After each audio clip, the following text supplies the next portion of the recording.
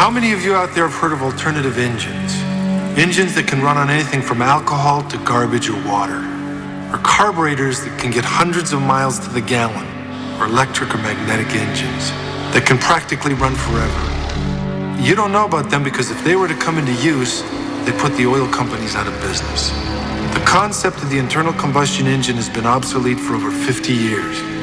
But because of the oil cartels and corrupt government regulation, we and the rest of the world have been forced to use gasoline for over 100 years. Big business is primarily responsible for destroying the water we drink, the air we breathe, and the food we eat. They have no care for the world they destroy, only for the money they make in the process. How many oil spills can we endure? Millions and millions of gallons of oil are now destroying the ocean and the many forms of life it supports. Among these is plankton, which supplies 60 to 90% of the Earth's oxygen. It supports the entire marine ecosystem, which forms the basis of our planet's food supply. But the plankton is dying. I thought, well, let's go to some remote state or country, anywhere on Earth.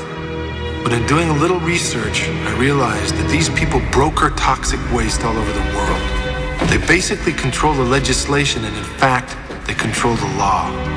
The law says no company can be fined over $25,000 a day. If a company's making $10 million a day by dumping lethal toxic waste into the ocean, it's only good business to continue doing this. They influence the media so that they can control our minds. They've made it a crime to speak out for ourselves, and if we do so, we're called conspiracy nuts and we're laughed at. We're angry because we're all being chemically and genetically damaged, and we don't even realize it. Unfortunately, this will affect our children.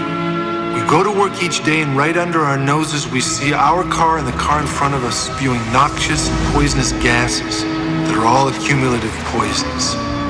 These poisons kill us slowly, even when we see no effect. How many of us would have believed if we were told 20 years ago that on a certain day we wouldn't be able to see 50 feet in front of us? That we wouldn't be able to take a deep breath because the air would be a mass of poisonous gas? That we wouldn't be able to drink out of our faucets, that we'd have to buy water out of bottles? The most common and God-given rights have been taken away from us. Unfortunately, the reality of our lives is so grim nobody wants to hear it. Now I've been asked what we can do. I think we need a responsible body of people that can actually represent us rather than big business. This body of people must not allow the introduction of anything into our environment that is not absolutely biodegradable or able to be chemically neutralized upon production. And finally, as long as there's profit to be made from the polluting of our Earth, companies and individuals will continue to do what they want. We have to force these companies to operate safely and responsibly, and with all our best interests in mind, so that when they don't, we can take back our resources and our hearts and our minds and do what's right.